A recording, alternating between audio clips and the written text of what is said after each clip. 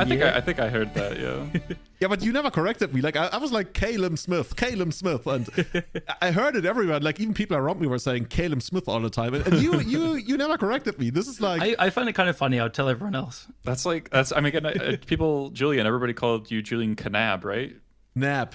Like I know, especially Americans, they are mortally afraid of K's. Like they don't want to pronounce K's, like night. Like how do you know whether you know when the came in the 90s, the game Jedi Knight? You know when that came out? Yeah. Like Jedi Knight, Jedi Academy. Yeah, people talked about Jedi Knight so much in Germany, and so many kids here, they thought it was like a Jedi Knight, like not a Jedi day, but a Jedi Knight. Wow. Because Americans, or even like you English guys, you don't pronounce K's. What's up with that? But you just don't pronounce it. That's how you meant to say it. It's just like the letters extra. It's like, nice to have, but we don't really use the K. You're kind of in the wrong. You definitely just don't say the K. It's also... It's probably German's fault that English is like this, so... Everything's German's fault. Okay. So the easiest way, I've said this before, the easiest way to imagine how to pronounce my last name is to just replace the K with a Q. You know? And a U? Like, no, Q-N-A-B. Knab. Yeah, dude, that was so close. Yeah, that's perfect. Knab? Not Kunab. That's just... Well, Q's always have a U afterwards. No, but in this case they don't. Well, otherwise I'm sorry, I'm changing your name. Sorry. So it's just like a knab. Yeah, it basically means like boy. I can't believe we're getting lectured how to pronounce things by a German. Hello and welcome everybody to Everyday Spelling and Pronunciation number 168, your favorite, most deceptively named bi-weekly legacy podcast, apparently. Today's show is brought to you by John Vanilla, who upgraded his Thalia tier to Eternal Witness tier. Hey, Thalia is even dying in our Patreon tiers. And Kurt Schultz, who joined our Patreon. If you never support the running of the show directly, you can support us on patreon.com/everydayeternal. Callum, I'm so happy to have Eli Goings here with us tonight. Me too, Mr. Kunab. Well, thank you very much. We traded we traded Kai Savatari out, who also... I'm surrounded by people with fake names. Like, Kai is another person whom I had known by a different name for like 10 years or something, before he was like, changing my... Like, am I the only person not changing his name? Eli, have you ever changed your name? No, but I will change my name. I'm going to change my last name once, because I got married, and my wife and I were going to turn my middle name into our last names, but we're not. I thought you were going to say you're going to swap names. No, but we don't want to do that until we get like a permanent visa somewhere, because we really don't want to deal with name changes while we're trying to deal with passports and stuff. It sounds really awful. You know what happened to my colleague at work? She got married, and they had initially agreed to both keep their last names. And as they are getting married, when they do like the civil whatever thingy her future, or I guess soon to be husband, revealed that he's actually taking her last name.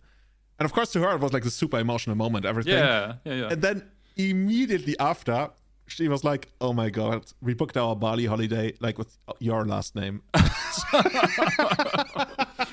Ooh, gotta make some calls. Yeah, it's just like at work when we have clients and they misspell their name, like even if they just misspell their last names or something, sometimes it's like, okay, like for example Turkish Airlines, they're the most badass about this. They're like, changed one letter in your name, sorry, you have to cancel and book again, and hopefully it's gonna be the same price. So she was like, oh my fucking god, what did you just do? But turns out it was a kind of easy fix. But changing your name can bring a lot of problems, I guess. Yes. Cool. So, why is Kai not here? Did we just figure that Eli is going to be better? Yeah, basically. Yeah, you messaged me this afternoon, right? What if we got Eli on the cast? And I just thought, who's Kai? the best Doomsday player we can get to replace him with? How good is your Doomsdaying, Eli? Goblin Recruiter is basically Doomsday with more or less cards, and I'm decently good at casting Goblin Recruiter, so I guess I'm a better Doomsday player then. So how good are you actually at casting Goblin Recruiter? Because everybody, if you're not tuning in right now and you're wondering who is this guy, Eli is actually, you've been on our cast before, I'm pretty sure, and we talked about goblins, and you are, I want to say you're the go-to guy for goblins, right, these days? Tend to be, yeah. I've been playing decent bit of both, Turbo Muxus and Vile Goblins past couple of weeks, past couple of months, and I don't know, but I've been doing really well. One might say that, right? Where exactly are you from? So I'm from New Jersey, but I live in Scotland currently. And oh wait, so you're American? Yeah. Oh, for some reason I thought you were British. I'm so sorry. I was actually gonna. The accent kind of gives it away. Yeah. I was actually I'm gonna ask you about Glasgow. the lyrics. I've been in Glasgow my whole life. Perfect. Very good. We just lost every single Scottish fan. Jesus Christ. I know. Did we really? Oh my god. What are the lyrics of the Scottish national anthem? I just asked, like, when we did a mic test. Wrong way down a two-way street. That's a Lemmy joke for the Scottish fans out there. Cool. All 5 of them. Awesome. Shout outs to you guys. Cool. We tried to figure out what the lyrics to the English national anthem were when we were doing a mic check, but neither Callum nor I did really know it. And then I looked them up, and they were the most pathetic lyrics I've ever seen in a national anthem. Yeah. I mean, I'll stamp that with a seal of approval. It's awful. Send him victorious, happy and glorious. Anyway, moving swiftly onwards. And ever give us cause. That sounds almost like a bad pop song or something. Okay, anyway. It is. Eli, for anyone that doesn't know about you, why don't you give us a bit of a brief history? Because you are the go-to Goblins guy, but you've played Goblins for a very long time, basically, right? Yep. I built the deck in 2016, kind of finished it across a decent stretch of time, and really got into just relentlessly playing it through 2016, 2017, 2018. And then once I graduated college in 2018 is when I started my channel, and basically started out of spite because I was tired of people playing it badly. I thought you were going up against the other guy. There's you. Goblin Lecky, and then it was turn one Goblin Lecky, and I thought you both were fighting. Wow, I'm impressed you know this. So turn one Lackey, I like drama. Who like to stream on Twitch. He's a friend.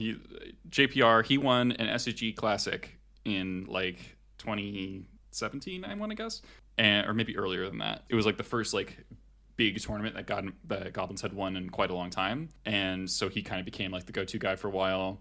But then he would stream, but not that often. So as far as making Goblins content goes, I do think that he kind of passed the torch to me. There wasn't a competition. I guess there was. Well, you just ended up victorious. Yeah, and ever glorious. But yeah, basically since 2018, I've been playing the deck pretty consistent. I did take a year off this past year after I finished grad school, but I'm back now. I've been streaming one or two times, mostly once a week. I'm in the Magic Online Creator program now. They stopped signups for that. Yeah. I know they got bombarded with applications way more than they expected. It basically means you have forever free landing possibilities or something, right? You can just play whatever you want. Yes, but there's Is that how it works? There's downsides. I'm not sure what I'm actually allowed to talk about, but it's not. They're not really. You're not getting a bunch of free money. Nobody's talking about money, but just having full access to all of Magic. Yes, you do have an all access account. Yes, except for I guess Rick, Steadfast Leader. That's just the one they never give you. Not Rick. Yeah. Yeah. And there's certain restrictions about what events you can play in and that sort of thing on that account. So wait, you cannot play in challenges. You can play in challenges. Okay, but not PTQs. But not the QP events. You have a loaded account, but the downside is you're only allowed to play bean control decks. Well, okay. So, yes, if Callum's looked at my Twitter recently, I have been playing these bean control decks because I wanted to... Oh, God, another one. That's actually why we got rid of Kai. Kai wanted to talk about bean control all day long. So we're Kai, you go to Dusseldorf and whatever you want to do there. Executed. Hold on. I hate these decks. I hate them so much. Of course you would say that now. That's what Kai said. No, you trust me. I hate those decks. Seriously. I really do. And I wanted to get my hands on them to understand how to play against them better, more than anything. That's what people say when they get online cheats for I don't know, Counter-Strike. They're no, I wanted to see how they do it so I can play against it in a better way. You're right. Force of Will with Beanstalk is cheating. Thanks, Julian. You're correct. Pretty much. So I mean, just this afternoon I was testing with a friend where I was on Beanstalk and he was playing Goblins, and we figured out some stuff, and Yeah, so I've it does help a ton if you can get through it. Yeah, it's not like, look, these leagues take, like, I played 3 leagues with Beanstalk control now, and like 2 with the Yorion version, and then 1 with the 4 color. Oh my god! The 4 How many days did it take version. you? Like the leagues take like 3 hours. They're Yeah, for like the first match or something. This is just. I couldn't do it. It's like, at least not for a league. Like, I literally I went to bed last night. I was playing last night, and I literally went to bed with a pounding headache because I was playing 4 color control at like 2 a.m. It was not great. I started a league with the rug beans thing with like Eris something, and I got through 2 matches. Then I played a mirror and just dropped. Like, I was 2-1, but I just couldn't do a mirror. The very first match I played of the Bant Yorion Beans, which is like the most Dirt League deck imaginable. Like, so Julian, you'll hate this if you haven't seen this deck. I've seen plenty of it. This is GTL's deck from the showcase. It's 4 Uro, a Yorion, and those are all the ways you have to win the game. There's no 4th Aerolingas, there's no Solitude. I added Solitudes very quickly because I was like, nuh-uh. No Endurance, no nothing. No Triumph Catherine. It's just Uro or Yorion, and you have to like, and then the first match I played was a complete mirror match where I lost game 1 to decking myself. Yeah, that happens. That happens quite a bit, actually. That's what the Italians told me. Like, when Beanstalk first came up, I think, what's his name again? I'm so bad with names right now. 2015, he won GP Lille with Miracles and Days and Mentor. Oh, Claudio Bonanni. Yeah, Claudio. Yeah. Claudio told me that like that's a very serious consideration, and he was like considering adding endurance to the deck so he could just like stop himself from decking. Yeah, because it's just like you can't. It's not even that you have a choice, because you just, every game action you take draws a card. Once you have like 3 Beanstalks in place, it's like, okay, my deck is cantrips, 5 mana plus spells, and Uro. That's the entire deck. Like, so you can't do anything. I'm looking at the deck list right now, because actually, let's talk about the deck. We had it further down in the show notes, but we can actually skip ahead right to it. Jeff Lynn, JTL, the famous creator of Blue White Tempo, for like the people born before the war will remember. Fathom Seer expert. Exactly, dude. At some point we should do like a history episode of Legacy. This is just like, this goes back to like 2007, 2008, and was basically the biggest talk in town, the biggest drama in town. Pi meter for the win. Exactly. Pi 4 meter. Pi 4 meter. That's the one. Yeah, Fathom Seer was a real Legacy deck card, and some people might say it still is somewhere out there. So yeah, that deck list. JTL, first place. You already mentioned some of the deck cards. I want to mention 4 copies of Ground Seal. I mean, I've seen Ground Seal here and there lately, but why exactly are we playing 4 Ground Seals? I actually love this. Like, I want to give any excuse to myself to take the piss out of these kind of decks, but 4 Ground Seal in like, when you're playing a showcase challenge and expecting to face lots of reanimates and animate deads, I think is pretty cool, actually. Yeah, the whole format is like, it's like 20% Scaminator decks. So yeah. And this also stops Unlicensed Hearse, which is like a 3 or 4 of main deck in Moonstompy. And it also stops, in the post-board games, it stops the Surgicals that kill every single one of your win conditions. Oh, so this is like a preemptive protection spell as well, right? Yeah.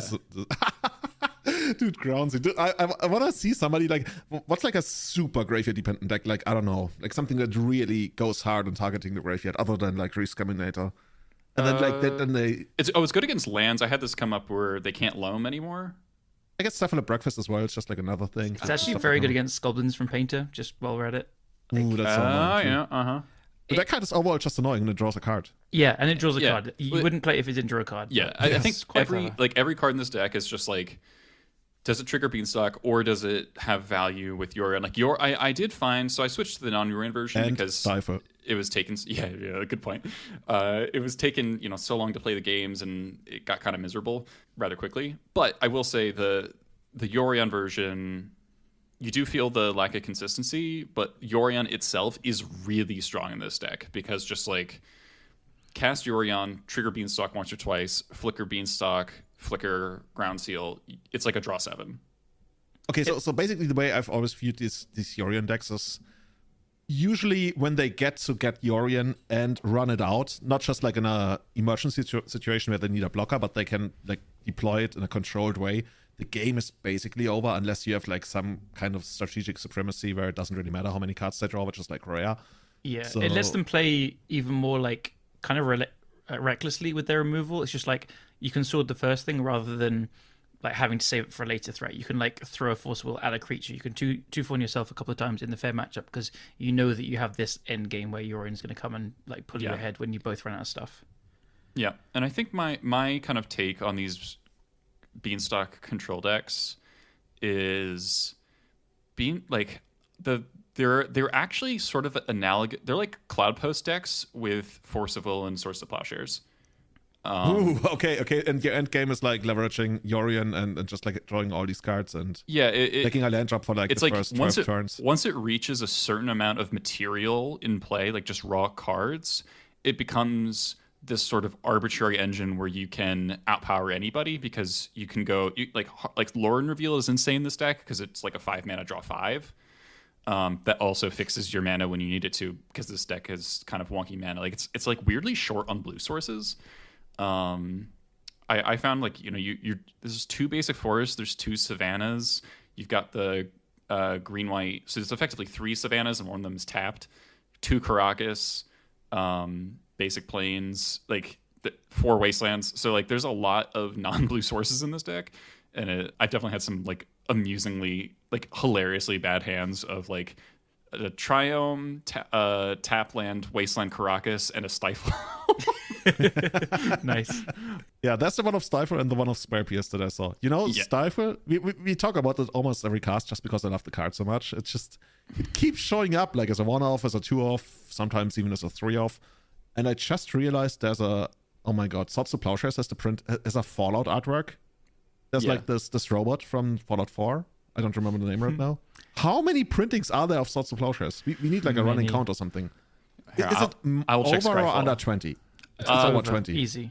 Easily over 20. Easy over. All right, let's see. 30? I don't think it's 30. Have you seen the Fallout Tarmogoyf, Julian? Oh, wow. No, I have not. Do I want to see it? No, but I kind of weirdly like it. There are 17 unique arts. Oh, what? Okay, it's like less than I thought. Okay. Well, it depends. Like sometimes they have different frames, but the same artwork. So that's true. How do you? Yeah. To me, that makes like a huge difference. There'll be loads more printings. Yeah. Okay. I agree. I kind of like the Fallout Tarmogoyf. I don't know why, but I can't believe there's a Fallout Tarmogoyf. Like, remember when we were talking about Tarmogoyf 10 years ago? Like, hey, do you have the new Fallout Tarmogoyf? No, I have the whatever Adventures of the Forgotten Realms Tarmogoyf or whatever it's called.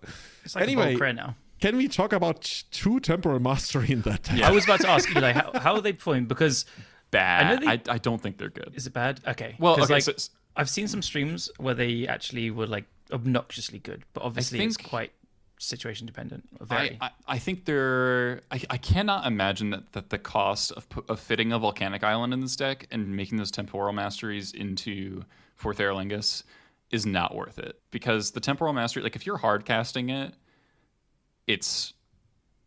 you're already winning the game because you have 7 mana. I mean, honestly, if the best you can do right now is hardcast temporal mastery, I think you it's actually not that great. Well, here's the thing is like I actually didn't like I miracled it like just totally randomly sometimes, and I was like, this isn't like that good because it's literally explore, because your deck like unless you have Uro in play already, you're not actually getting anything out of the extra turn. Like it maybe like frees up some mana for a turn and like lets you sequence your tap lands greedily because you have the free turn.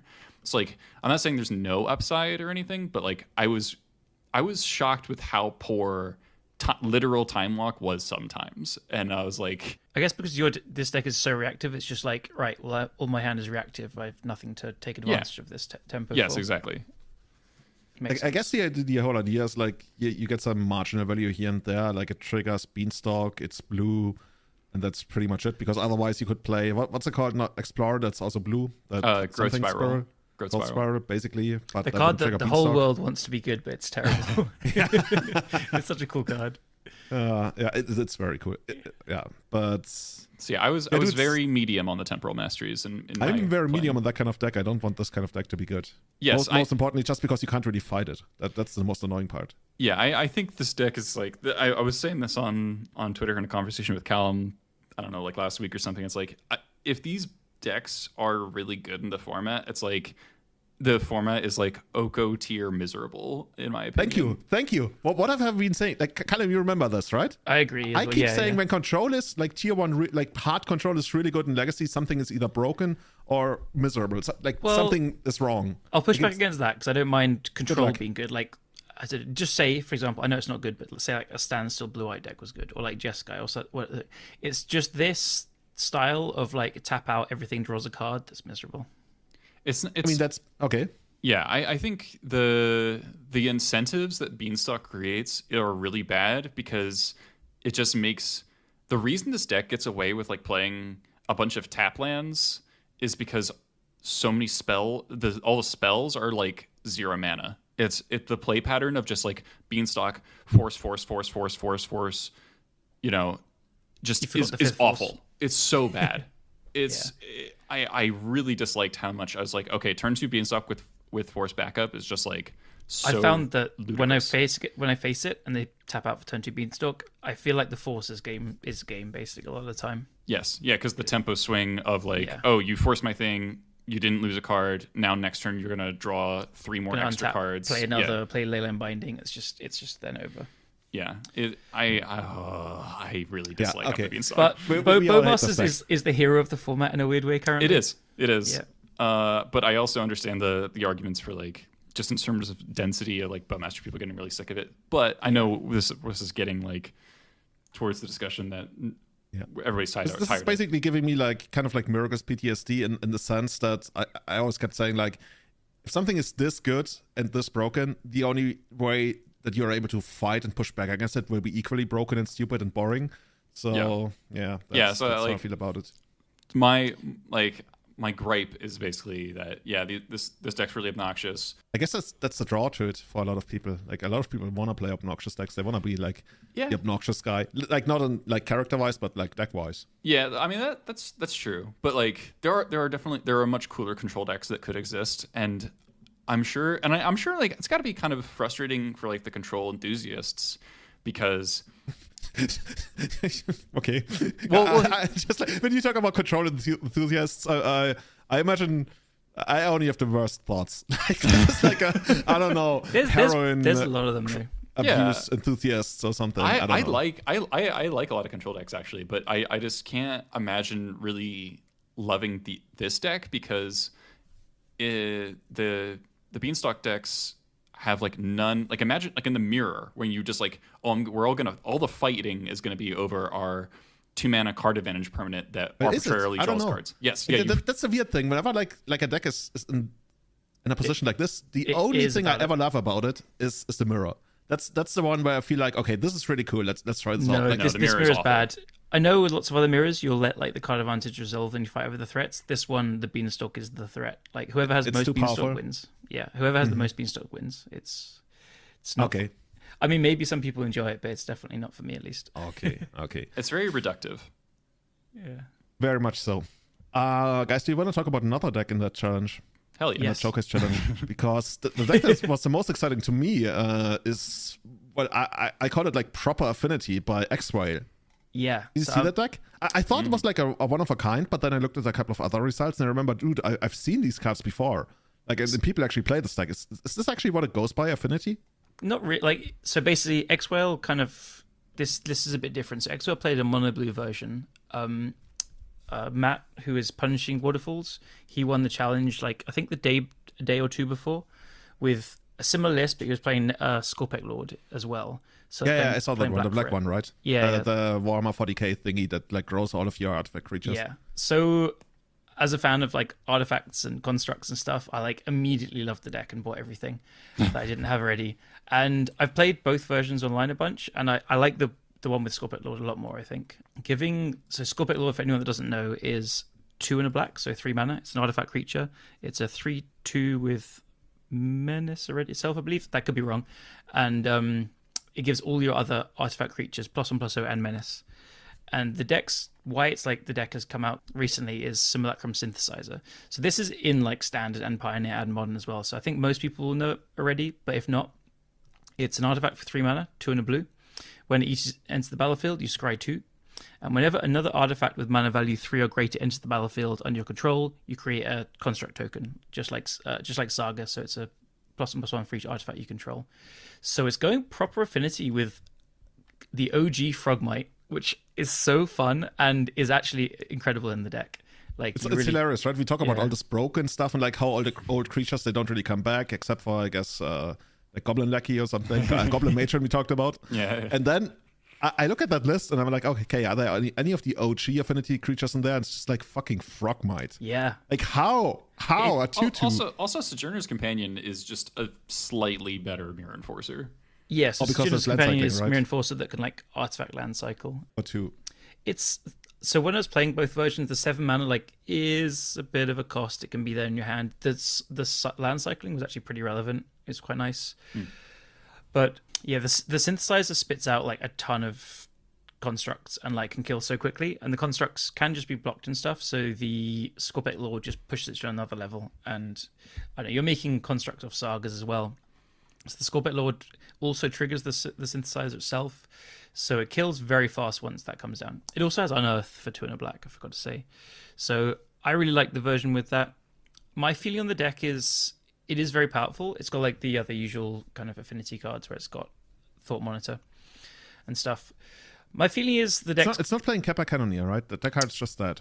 Yeah, in that regard. I've run into versions that are playing Kappa Cannoneer. Yeah, I think they can. I think the idea is that you need to play more of the 0 mana artifacts, which can overexpose you to some things that this version of the deck otherwise kind of gets to dodge. So like stuff like Chalice on 0, which used to be like quite strong against 8-cast, is not particularly strong against, this kind of newer affinity deck, because instead of, like it's got Petal and Mox Opal, but it's not like it doesn't have like 8 baubles on top of that the Emery engine really wanted and Kappa Cannoneer wanted. So I think that's part of the strength of the newer build, is that it's better against Chalice on 0, and it's like a less hateable 8-cast, right? Because it doesn't care about drawing cards as much. It doesn't care about Bowmasters as much.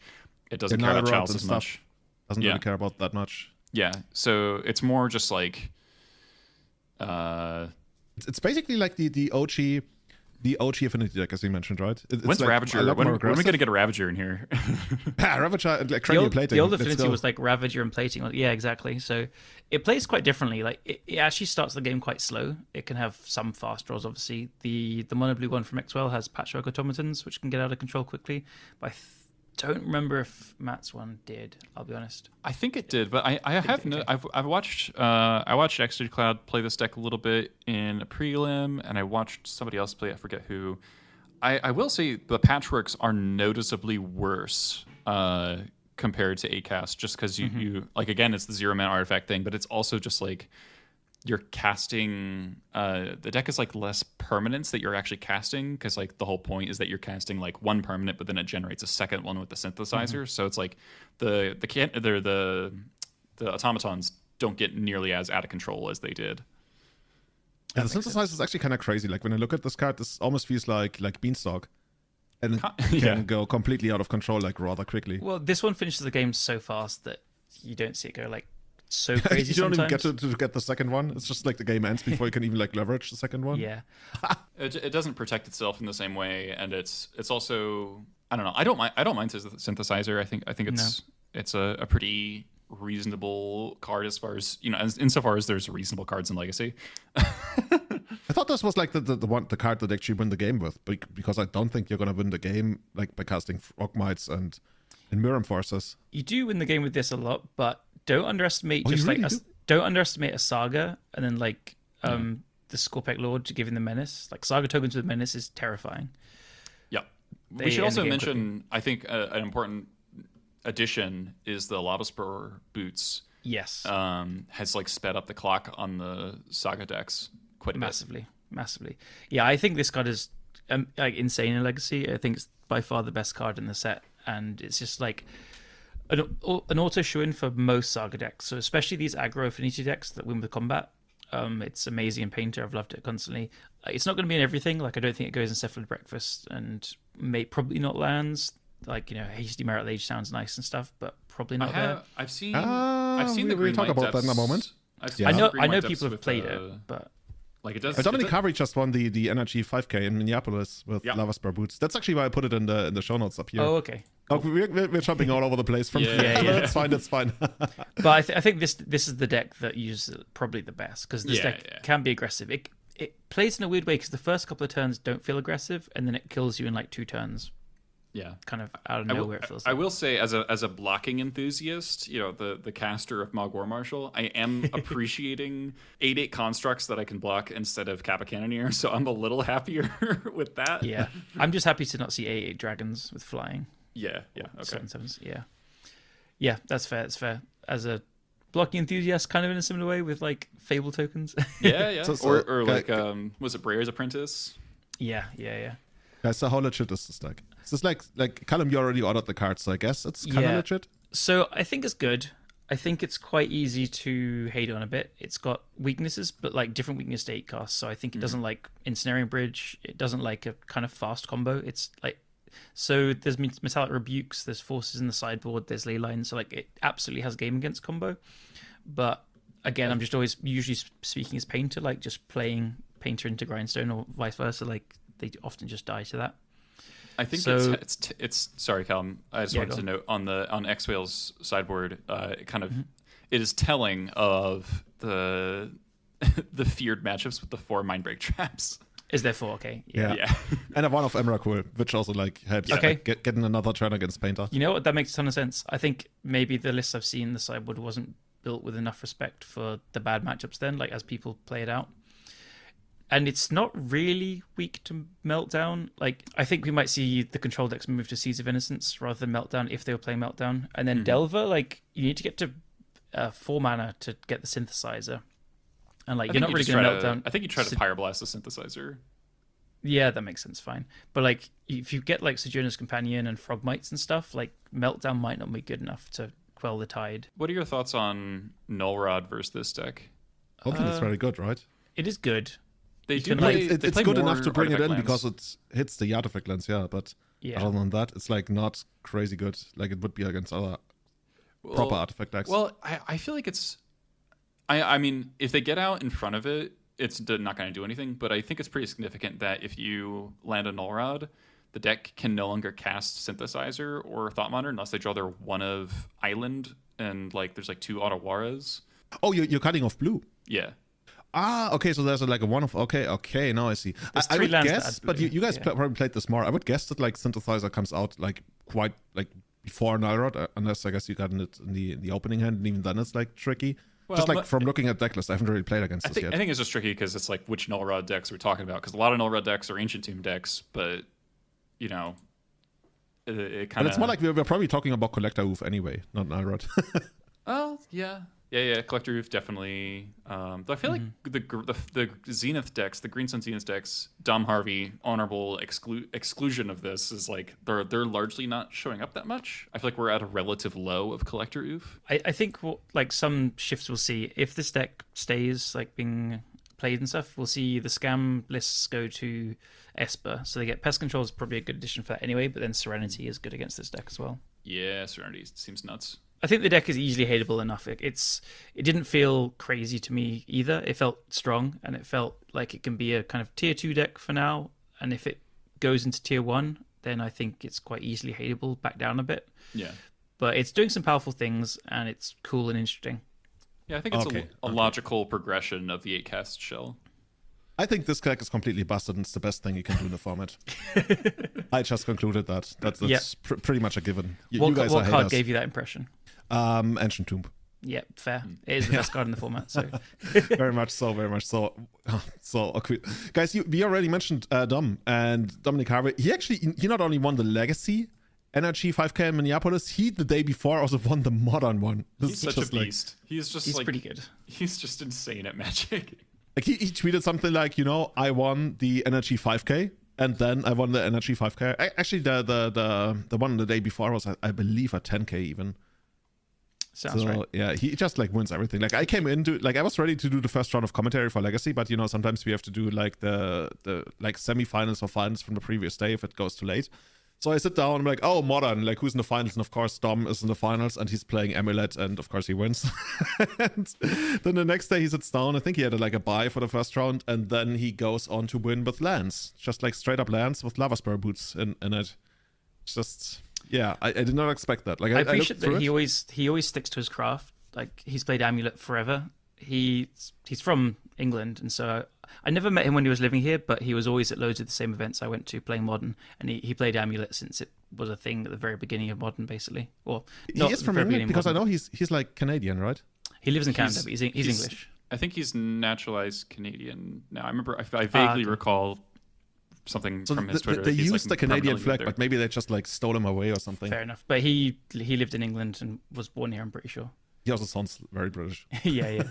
But he's been playing Amulet since, like, they had, what's the thing that Summer Bloom and stuff, and when it was like completely nuts, super broken. Yeah, but he's played it forever, so he just knows it inside out. And then Lands, he's kind of always played. I think he dabbles with depths as well, but he's a non-basic Lands enthusiast, basically.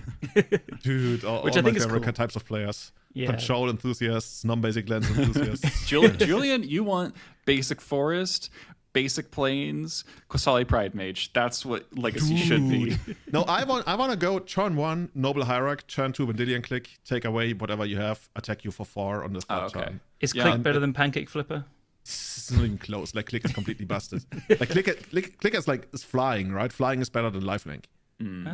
Okay. Like in a race, okay, I can see it, but you can always click away the Pancake Flipper. You know, that's how it works. So it wins.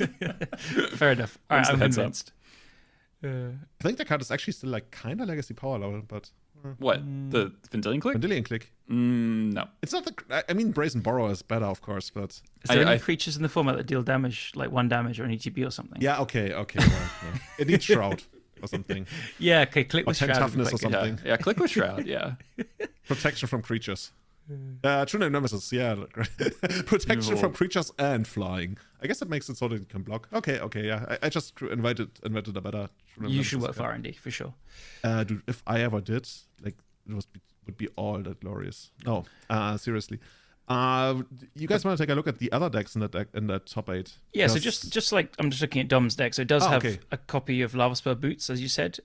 I'm interested to know how it is, because I've seen it in lands already, and it can be cool. Like, it obviously makes the clock of the constructs much faster. It can like give you a hasty Merit Age, but I feel like lands is still a control deck, and especially with the Force Field Resistance, like, you don't need to be a turn faster if you're in control and winning the game. I actually kind of disagree with saying that this is a control deck. I think this is like the least controlling version of lands I've ever seen.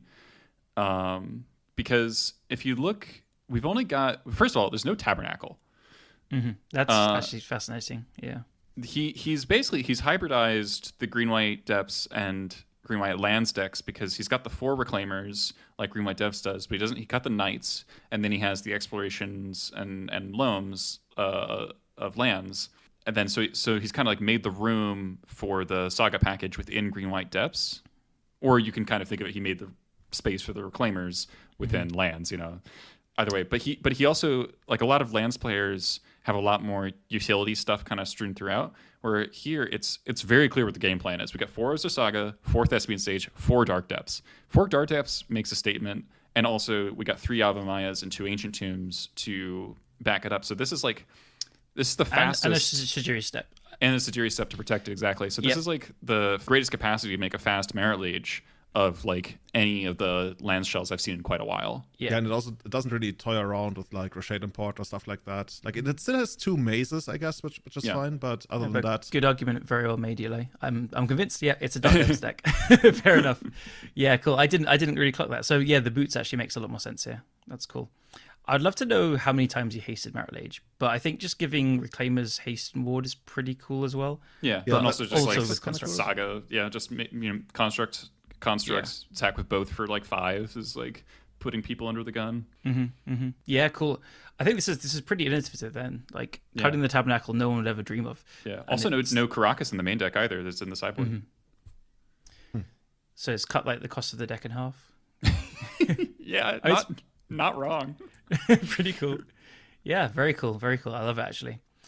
I feel like I mean, the spheres kind of feel, I guess they work. They cause a big divide in the lands. I know. I don't thought know. like pretty much every time I see lands, like I want to say this. For some decks, I'm like the outsider looking into them, and then people tell me, oh, inside this community of decks, of players of a certain deck, there's like this huge divide. And then I look at it from the outside, I'm like, dude, whenever I see, for example, a lands deck doing well, it's always for spheres. Like, where is this divide? Is this divide like good players versus bad players? Or like, I don't want to insult anybody who's not playing spheres, but okay, anyone not playing spheres is bad. You heard it here. I just feel like there's no divide. That's just like people who are not playing the best list. I understand the arguments against Sphere, and I actually sympathize quite a bit with them. It sounds like you don't agree with them. You didn't say that. Well, no. Like I lean towards most of the time Sphere is bad. Oh, so you never won something with lands? That's true. But at the same time, I think there is sort of a clear archetype shift going on here, where like maybe if you're playing lands more like a control deck and you've built it like that, the spheres aren't going to work out so well because the game's going to drag on. Whereas this is like really trying to get at people, and as you're going to go sphere and then Saga construct attack you, you're still under my sphere, you can't do anything. Yeah, it's actually a tempo card in this build, isn't it? Yeah. And I remember Ali wrote an article as well. Yeah. Ali wrote an article about like how sphere is a tempo card, which sounds hilarious, but no, it makes sense. Yeah. But I understand his perspective. Yeah. I mean, the tempo card in that case is like Mox Diamond or Ancient Tomb, and then Sphere makes it. Yeah, exactly. Like, yeah. All the Sphere you're arguments... using in a tempo capacity then, I guess. And again, like you said, with the 4 depths for stage 3 Evermire, like you're opening up these draws, which is like play a Sphere, then just flop your 3 lands on the table after that. And yep. Like they can't tap out, they need to leave up 2 mana for swords and stuff. It just lets you control that a bit more. Yeah, that's my initial idea. Like when I saw the Lava Spur boots, I thought it basically makes it so that you can create scenarios where you don't have to pass the turn, and you can basically like know that this is what I have to beat, this is what I can beat right now, and I don't need to like deploy my land, hope they like don't draw another wasteland past the turn, and also like I don't want to make a creature like the Marred Lage on my main phase because they might have, I don't know, Leyline Binding. Does that work? I guess it does. So I guess they could still have that, but they might be tapped out. It feels like a lot of times you feel kind of safe as the opponent when it's the lands player's turn, because at least even if they make the token, you're still gonna get another turn. So you play a little bit more like too relaxed, and like the presence of Lava Spur boots makes you either you're not aware of it and you get got by it, or it makes you play more conservatively and you like fall behind that way. But I kind of like that it's there. Mm-hmm. Yeah. I'm trying to look at I'm seeing if Dom posted his matchup spread on Twitter, but I don't see it because I think that would be informative. I'm pretty sure he played against Delver the last 5 or 6 rounds in a row. Yeah, I recall seeing an absolute ton of Delver. Yeah. I just heard it on commentary, but it was like he played 6 to win. He played Delver 6 times in a row or something like that. So that's pretty sick. Yeah, the Dark Depths plan makes perfect sense against Delver, right? Because if you go Sphere into a fast depths, then like what are they're going to cast their 3 mana Brazen Borrower somehow? Like, I'm looking at the rest of the top 8. Like they all have 1. And you want to see what Dom played against? Like we have the powers. You got it. Yeah, cool. This is like public information, but I got it like on the tournament control. I guess I just said that, but then I also know that the lands players board out Sphere against Delver. So yeah, that's the thing. I think he probably did in most of those matches. But so first round he got a bye. Nice. Second round he won against Grixis Delver. Third round he won against he lost to 5-color control. Mm-hmm. Then he won against Grixis Delver. Then he won against Storm. Then he won against Timo Delver. Then he won against Grixis Delver. And then the last round of Swiss he won against Grixis Delver. Then the quarterfinals he won against Naya Depth. Okay. In the semifinals he won against Izzet Delver. And in the finals he won against Timo Delver. Dude! You guys were right. Like your guesstimate was pretty spot on. Like Delver all day. And yeah, probably in spite of the spheres. So that's cool. I think I heard an excerpt, maybe from him on Twitter or something, where he said against Storm, he got so lucky they kind of were about to kill him, and then he just like made a turn 2 Marred Lage and attacked with it. It was like, well, I've got a turn 3 killed. Can you kill me faster? But they probably kept a hand with like more discard or whatever. Something like that. But kind of want to play this deck now. Yep, same. It's really cool. I've always got a soft spot for lands. I like playing the more controlling versions, but there's a lot of big appeal to just making Metal Ages at the moment. Cool. So another shout out goes out to everybody's favorite Merfolk player, Nikachu, who actually went 6-2. We had him on in the feature match earlier, I think like round 2 or something, if you want to look it up later on. And he almost got the top 8. Like, I think he got a second loss like in the penultimate round or something. And it looks like he's in top 16 on Goldfish, or I mean on MTG top 8. He managed to beat, actually I wrote it down, perfect. So he managed to beat Dragon Stompy, Blue Black Rescaminator, Painterless Painter, as I called it, like this new 8 Goblin deck, Lance, Blue Black Shadow, and he lost to Ragdiver twice. Is Merfolk back? Lord of Atlantis is still getting it done. It's kind of funny, right? We did an interview with Energy after he won the match. And we talked about like all of the new cool Merfolk that we played in 2010 and that made like Merfolk a tier 1 deck back then is gone. Even Silvergill Adept is gone. Oh my god, yeah. But Lord of Atlantis is still around. Like everything is out, but Lord of Atlantis is still a card. Just love that. Yeah, that's wow. I'm looking at this list. This is pretty cool, actually. I think I watched Nikachu play a little bit of Modern in the tournament series that Honorog's doing. I was actually pretty impressed with some of the stuff he had going on in the Modern version. This version looks less tricky because you've got like in the Modern version, it was doing crazy stuff like turning opponents to, it's like the changeling that taps, that can like tap to turn things different to a type, but all it was doing was tapping to activate this enchantment that's like whenever your creature taps you get a 1/1 Merfolk that thing token. I know exactly. I can see the artwork in front of me. I don't know what it's called. It's from Ixalan, but he was doing that and just like going completely nuts with it. Was really cool. It's pretty exciting to see Rashad and Dockhand as a 4/of in this legacy deck. You know why it's there? It's basically there because it's a 1/2. Yeah, I believe that. That's what he said. Like that's also why he cut Silvergill Adept. That's like why a lot of other stuff isn't there. So yeah, he's very trying a lot to dodge Bowmasters. Yeah, it's like Merfolk is it is incredibly aggressive. You don't respect it because you're like, oh, lol, Merfolk, and then you're being attacked by like 2/5/5s on turn 3 very often, backed up by disruption and stuff. It kills you, or it can play this like kind of slower game where it's got big creatures and then it just like puts 2 lords on the table, so you're like got some removal proof, and the Tide Shaper makes something an island, and then you just die and you can't block. Yeah, like the Island Walk did so much work. Like it's actually insane how much work the Island Walk did there. I mean, that's assuming your opponent doesn't have islands, which happens a lot in Legacy. So yeah, I mean, you also got Tide Shaper, right? That's what I mean. You either Tide Shaper or otherwise if they're playing Delver already. I noticed this deck actually doesn't play Daze. Like usually in the past, like Merfolk always played Daze. I love the no Dazes in this deck. Honestly, that makes so much more like just in the way you want to sequence your lands here. I feel like Daze is going to be inherently awkward in your Ottawa Wasteland Cavern deck. There's only 11 islands. That's not that many. And you also, unless you got wild, you also can't really abuse the tempo advantage. Exactly. Yeah. This is like Merfolk has always been one of those decks where it's like Daze was there just because it was there. Also, like it started out as a standstill deck, and then like people were like, yeah, we can play the longer game maybe. It's just like it was a little bit all over the place. And I also love that there's no Chalice of the Void anymore. I always hated Chalice in Merfolk, which is like, no, I don't want to cast Chalice. I want to play another creature and I want to win on turn 5. I don't want to like. There are 2 chalices in the sideboard. Turn. So yeah, I mean, in sideboard it makes sense, but in the main deck, I hated that so much when they had like 4 chalices in the main. It's just like, guys, what are you doing with your life? Goblins was the same way. Goblins players with main deck chalice always kind of bothered me. It's like, what do you really hope? You're just like hoping that you're on the play and you like happen to play against Storm and you have your chalice in your opener and like basically cheesing out a win. Yeah, and like it's nice to cheese out wins, but like it does compromise the integrity of your game plan if you build your deck this way. By the way, Eli, I just remembered I looked at our show notes. I didn't ask you the most important question for any guest. Oh shit. We'll do that at the end of the show. Okay. Like you can already think about your answer. You don't know the question yet, but it's going to be a very meaningful question. Did you guys see any other cool mono blue decks in the top 16?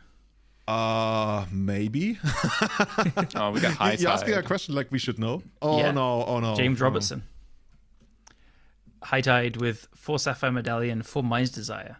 It was more like Springtide, basically. Like I mentioned that on the cast, right? When you look at the deck list, it also has like Snaps and Cloud of Fairies, if I remember correctly. Yeah. So this is like built to be faster, I guess. And a Geralf the Fleshwright. You got to be a special kind of crazy to see the Bowmasters in like 50% of legacy decks, and you're like, I know what the format's not ready for. High Tide. High Tide with Cloud of Fairies that you're trying to bounce. Nope, they just will never have it, and I will always have it. Yeah, I love it. Absolutely love it. I mean, yeah, lost, I think, a win in, as I was told. They were 6-1-1 on camera. That's really impressive, honestly. Yeah, it is. They played on camera against a deck with Bowmasters, and they just like let all these other things resolve and then held the force until the Bowmasters. That's a lot of discipline. That's cool. Yeah. There was a lot of spells where they clearly stopped and thought, and they're like, "Oh, this like 2020 Murktide's pretty bad for me, but I can't let the Orcs resolve." So yeah, shout out to James for doing great with High Tide. Anyway, guys, we are back. We just looked like, I want to say like 2 hours to figure out how a player who went 6-1-1 with High Tide. Shout outs to, dude, and now we didn't even like shout him out. Callum, I did. James shout Robertson. out to James. So shout out to James, who has no last name. Actually. Robertson. James Robertson. Okay, here we go. Went 6-1-1 with actually like Springtide. This is like not proper High Tide. This is Springtide. Anyway, should we look forward to, well, I'm not sure if we're actually looking forward to some of them, but there have been a couple of spoilers. Some of them already confirmed. Some of them, they randomly popped up on the internet, right? And I guess we can talk about whether we believe those cards are real, but should we first go with 2 cards at least that are already out? I think that I'm not even gonna try to understand the set symbols. Like, do you know what the set symbol is for the first card we got here? The first one is the latest big standard set, Julian. Yeah, that's it. Outlaws of Thunder Junction. Yeah. Yes, that the Pro Tour. The Pro Tour was yesterday. Yeah. Yeah, but like that site also has like 5 different set symbols, right? Yes, This it is does. the main one. How would I know? Seriously, like, you guys By drafting know about it. That's like, the only way you can know. Guys, you know how about like what's it called, like IP6 versus IP8 or something? Like basically when we had to increase the number of IP addresses because we were actually about to run out of them. That's exactly what I thought with different set symbols. Yeah. Exactly, right? I think we're getting to a point where it will be impossible to make new set symbols. It is confusing though, I know. I mean, it's not only confusing, it's like literally impossible to create new ones because all kinds of shapes have been We created. use all the shapes. There's quite a lot of shapes in this world. okay, but I mean they overlap, I would guess. Okay. But yeah, the first one is the latest set, and the second one is the commander set for it. Okay. Cool. So, do you think that what's it called in Insatiable Avarice? I don't even know what an avarice is. Avarice it's like a greed. Oh, I thought it was like the coin. Oh, okay, no, okay, it makes sense. So this is a sorcery, 1 black, and then it has the laziest, I want to say, the laziest design I've ever seen on something. Like Spree. I'm not gonna lie, I didn't even know what Spree It's was. just multi-kicker. Yeah, but this is the laziest thing you could ever do. Like, seriously, like, They do kicker with different names all the time. Well, so kicker, that doesn't make it less lazy. Kicker, like, this is the laziest thing I've ever seen in card design. No. I think the distinction is that spree cards don't have an effect outside of like their different clauses, whereas like a kicker card will have like a normal effect, and then you can do the extra thing for kicker. With spree cards, there's only, you have to choose one of them at least. Yeah. Yeah, if you pay the mana cost, it does nothing. Like, you can do it to increase Storm, I guess, but it doesn't really do anything. So this one... You can't actually cast it without choosing one. But you can't choose one or more additional... Okay, so... Okay, I see. I think this is just the stupidest thing. This card's pretty bad, I think. Yeah. So it's 1 black for a sorcery, and it has spree, as you can guess. One of the options is 2 colorless, search your library for a card, then shuffle and put the card on top. So you can pay 3 mana for a like sorcery speed tutor that goes on top. Or the other one is 2 black. Target player draws 3 cards and loses 3 life. So I've seen this like in Storm lists, so that's why I added it. But most importantly, I added it just because I think like if this is the future of card design, it's just like stupid. I don't know. Like this. I keep going back to lazy because it is lazy. Instead of like designing a card, which like with flavor and everything, we're just gonna be like, oh, build your own card, like whatever, like play best of 1. So we like give you all the flexibility. Like I hate it when cards are flexible because that's just like so lazy. And this is like uber. But these are all like stupid. overcosted effects, so you're paying for flexibility. This is like a really like weird. I don't know why. Well, okay, I know why, but like this seems weird to play over like a dark petition or something like that. Like I know obviously it doesn't involve the graveyard, so that's why.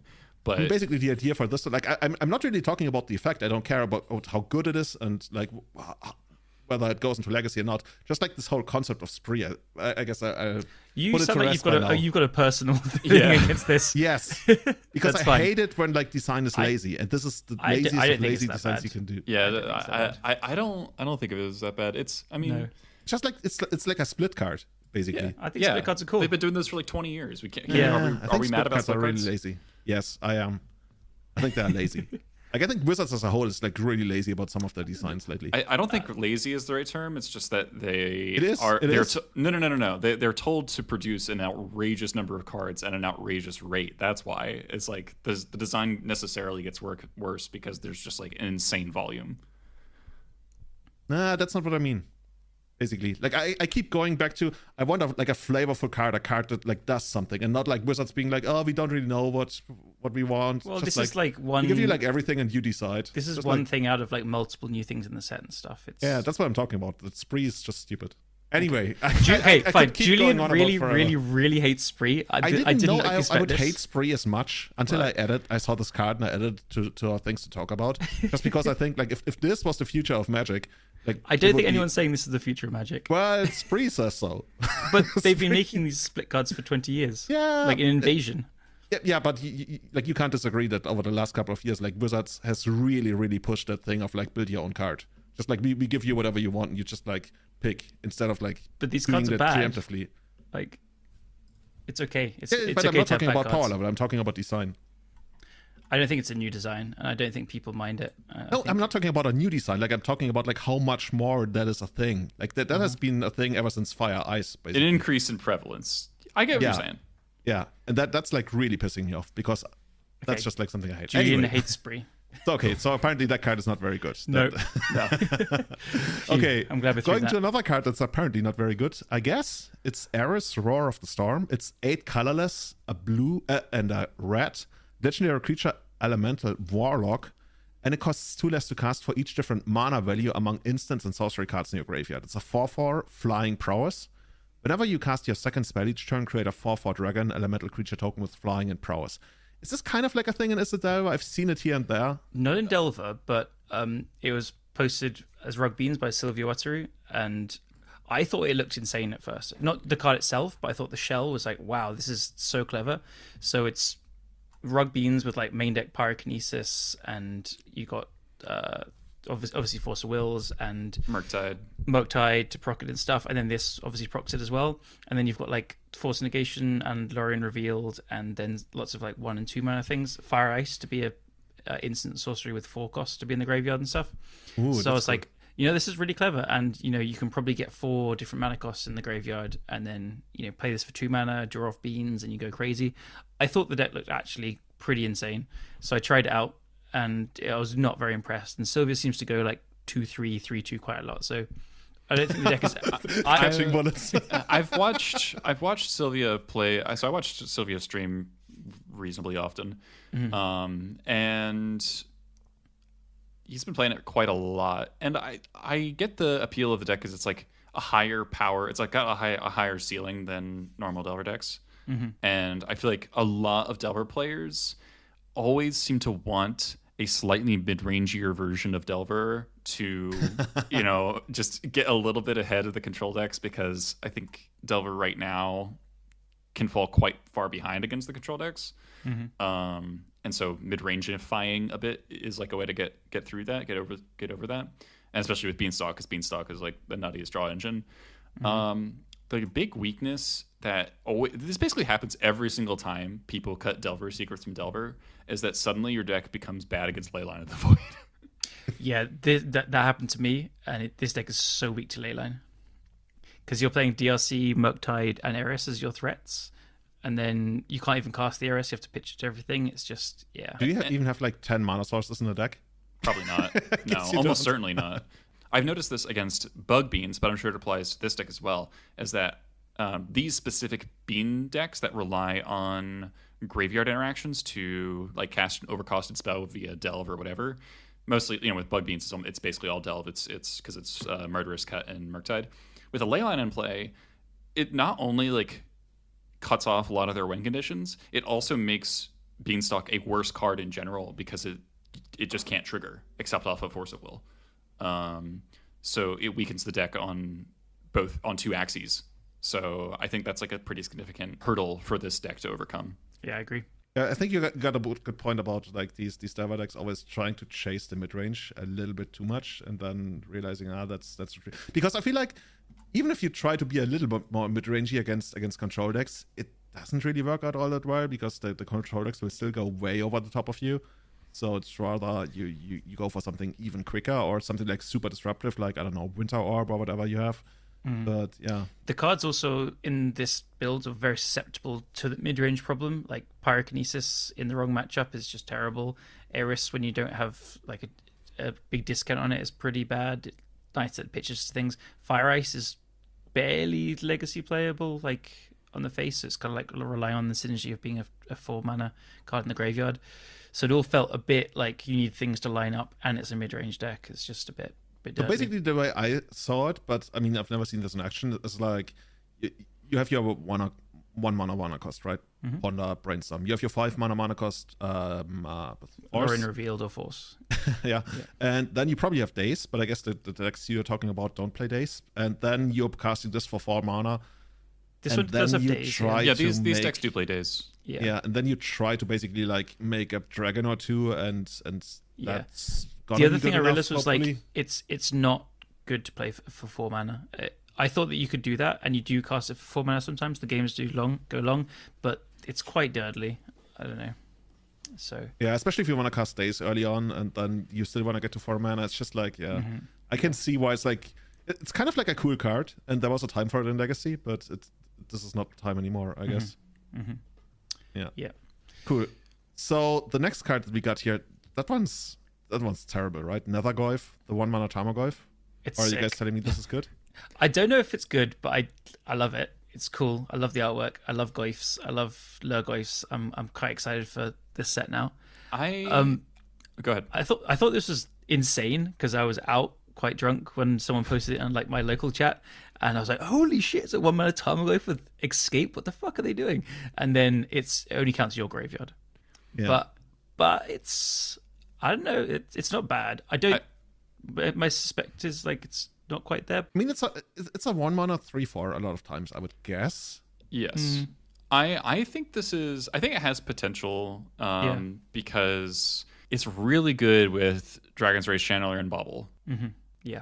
Not having to splash green like I know like a lot of the Delver, like Grixis Delver people were trying to fit in Stalactite Stalker for a little bit, and this could be sort of a better version of that effect. It doesn't have evasion, which is like a pretty big deal, but it is, like recurable is also a big deal. I feel like this is actually a bit worse than Stalker. Yeah, okay. Because Stalker has Menace and is a removal spell. Yeah, Stalker's like super annoying. Like if Stalker gets out of control so quickly. Yeah, the pressure is very real. It's a much worse top deck, though. I feel like the Stalker as a removal spell thing, in my experience, and I feel like it would come up against me playing Goblins a lot, but it doesn't come up that often. It comes up against Painter a lot. Anyway, okay. That's my experience. Okay. But, it's just like the threat of it, so you can't go for a combo. Yeah. But, yeah, maybe that's like more a me thing rather than the format. But, I don't know, yeah, not having evasion, being like susceptible to graveyard hate, probably just those things, like because Delver already uses the graveyard quite a lot with DRC and Murktide. Yeah, again, the leyline problem. Yeah, exactly. So like another threat that uses it. But as you said, it is fantastic with DRC and Bauble. So I don't feel like it's good enough, but I wouldn't be surprised to be wrong. Okay. So next one, I'm not sure if the next one is real, by the way. This is just like some random scan, I guess, that somebody dropped somewhere. Is this a real card? Tarmogoyf Nest? Like, what the fuck? This is like a clear throwback to Squirrel Nest, right? Yeah. I think it's from the MH3 Commander deck. And Yeah, How do you still know what these set symbols are, dude? Well, I've been told. Information was transferred from one person to another. Yeah. Is that how it works? Okay. Which, by the way, everyone's scared of MH3, but those cards are going to Modern. The MH3 Commander cards aren't going to Modern, and they're making new cards, so those are the legacy cards we should be scared of. Don't think about that. I basically just wanted to share this card, but this card is just like hilarious. It's so cool. Tarmogoyf. So for those wondering, this is like, it's a Kindred. I guess that's like tribal Kindred enchantment. Lurgoyf Aura. So cool. And it's it's an aura? Oh, because you enchanted land. Okay, I see. It's not an enchantment. Okay, so it's 2 colorless and a green. Enchanted land has 1 green and a colorless tap, create a Tarmogoyf token. Awesome. Awesome. So basically, for 3 mana, you can make a Tarmogoyf every turn. I'm curious, just with this the kindred on the type line. I know they're changing that from tribal. I'm curious if they errata tribal to kindred, or if they're going to be different instances of I never thought about that. Types, because now it's now Tarmogoyf can get even bigger. I think that it's going to be errata, right? Otherwise, it would have been an even bigger deal than it already kind of was. Yeah. I've got no idea. If it's just a change in verbiage, then it's not. It doesn't affect I'm pretty anything. sure. Yeah, it's just going to get errata. Like the old stuff's going to get errata. What's the current biggest Tarmogoyf can get? Is it 9, 10 now? 8, 9, 8, 9, I think. With it's battles? never been what? With battles? I think it's a 9-10 with battles. 9-10. Okay. I think you might be right. Yeah. I think. I can't bother to work it out. I'm way So too it's lazy. 2 digits now. Wow. Okay, 9-10. So it could be a 10-11 with kindred. Yeah, We'll see. But I think it's just going to be tribal. Probably. Okay. Yeah. Okay, so that card, nowhere near legacy playable, unfortunately, even though it's kind of cool. Mm-hmm. And then I think I want to say we got the most interesting card, but maybe you guys are going to shoot me down. Okay, cool. No, so, this was a crazy one. So this is Necro Dominance. A black, and a black. Legendary enchantment. Skip your draw step. At the beginning of your end step, you may pay any amount of life. If you do, draw that many cards. Your maximum hand size is 5. If a card or token would be put into your graveyard from anywhere, exile it instead. This is basically 2024 Necropotence, right? Yeah. I'm going to just go first because I have a really terrible cop-out and say that I have no freaking idea. I this is so hard to conceptualize and work out. My first reaction is, wow, Necro is broken, but the downsides they've added to this, being card draw, so it can get bowmastered or stopped by Narset, Leovold kind of stuff. The maximum hand side is big, and the going to the graveyard, exiling and stuff, not being triggered and stuff. I think the downsides are pretty significant and more than people expect, but the ceiling of this card is outrageous, so I have no idea. Over to you two. Yeah, I guess this is so my first idea is you Dark Ritual this out in the first turn, right? Like we used to do with Necropotence. Mm-hmm. And then it's been a long time, but back then the idea was you just run out a bunch of Black Knights and Order of the Even Hand and stuff like that with your Necropotence. Our technology has advanced at this point. We're not doing that anymore. So I guess actually, on that note, I know I just said over to you and I don't have any thoughts, but I do have one now. I think it's probably going to be actually quite good in the kind of mono black scam mid-range decks. I can see it there. Exactly what the format needs. Just with Chrome Mox and Dark Ritual to just play it quickly. And then you just grief and snuff out and play all these silly creatures and stuff. And then you just you refill your hand and do it all over again. Yes. Oh my god! So this is the combo enabler that just ends up being the mid-range deck. This is really Necropotence all over again. I think it could be. The thing is, it does make your graveyard go into exile. So if you grief follow-ups and stuff, you're not going to be reanimating, and you can't trigger the Stalker. I think with Descend and all that kind of stuff. So there is some downsides to it, but we could see. I'm skeptical. Well, I don't know. I'm also with Callum in the sense I feel like I could go either way on this. I think another major downside that we haven't mentioned is the fact that you have to wait until your end step. Is that means your opponent gets the whole rest of your turn to Force of Vigor, Leyline Binding, whatever. That's a great point. Yeah. So it is answerable before it does anything. Yeah, because Necro is just an activated ability you can do straight away, right? Yeah. No, great point. And though activated ability does raise a question, can you Pithing Needle this? Or is it a trigger? You cannot Pithing Needle. This is this is also why they can't really get you super hard with Bowmasters. Yeah. Just because that that's so basically it triggers at the end of turn, and then as the ability resolves, you pay and you draw the cards. So it's like Mana Bond. So Bowmasters will just mean that they don't pay any life. Well, they might. Or they could then take double damage. You have to, because otherwise you're never going to draw any card again. Yeah, that's because true. it's going to be a draw step. So Bowmaster is still super annoying against this, but it's not you just paid 10 life. Okay, here's Bowmaster's take. You do basically lose on the spot if your opponent has a Narset or Leovold. If you do draw that many cards, yeah, you're right. Hull Breacher.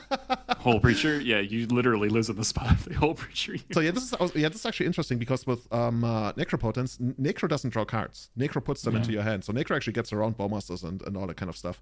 But this one straight up draws cards. We don't do that like exile and then put it into your hand. Yeah. Which would have been kind of cool if it would have been that kind of effect, right? I think it would have been really dangerous. Like extremely dangerous if it was like Necro. That's what I mean by cool. Yeah.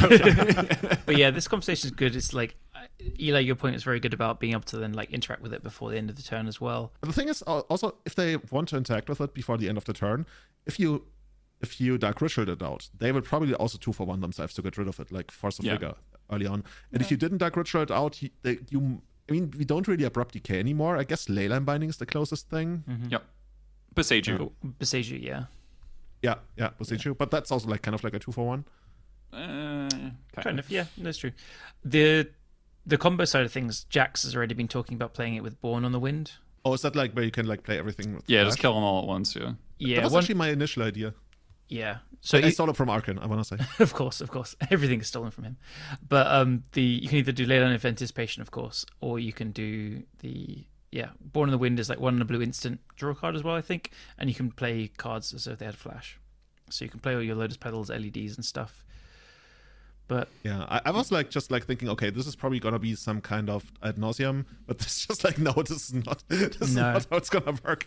One of the Wind is just like way better. Both of your points is maybe even a bit lower in it. So I think the downsides are pretty legit. We'll see. Yeah. Okay, so here's the last card we want to talk about. Flare of Denial. It's an instant, a colorless, a blue and a blue, counter target spell. So right now it's just cancel. But you may sacrifice a non-token blue creature rather than play this spell's mana cost. Where are we on this? Not playable, right? No. I was thinking this would be insane if it said, basically, if you remove the blue part and the non-token part, so you could go like completely crazy with Just this. sacrifice a creature, yeah. Sacrifice a creature, counter target spell. I think that would be insane. That would be like one of the best like combo hate spells for any kind of like tribal deck. I don't know. Like, I goblins, would play so many of that card. Yeah. I think a lot of people would. That card would be obnoxious. Yeah, very much so. I think this is a Marcus plays 4 in a Baleful Strix Snapcaster deck. Oh my. For sure. Didn't Max Torsion actually like do well with like Baleful Strix lately? There's some people are playing a couple. I do think if this card has a place, I think it's an Allurin because it is quite good with basically every card in Allurin, but specifically Icefang Coatl. Yeah, true. I like that. Awesome. Yeah, Icefang and Strix. Yeah. Okay.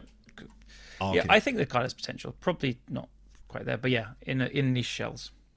Awesome.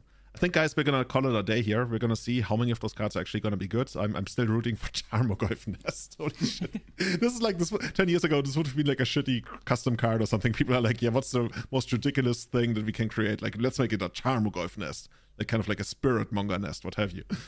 Anyway, Eli, thank you so much for joining us. And here's the question: what is the biggest animal you believe you can beat in a fight? I've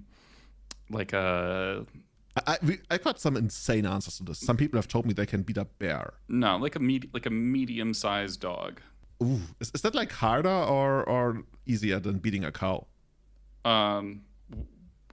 Way easier. Anyway, we'll find out on the next episode. If you want to support the running of Everyday Eternal, please consider leaving a review on Apple Podcasts, or most importantly, even Spotify. Like, is Apple Podcasts even a thing? I think it still is, but Spotify is where the cool kids are. Or you can support us on Patreon, patreon.com/everydayeternal. Just like all of our supporters, especially our Eternal Witness tier supporters, and we're getting so many, I'm going to pay somebody to read all of those out. Anybody want to?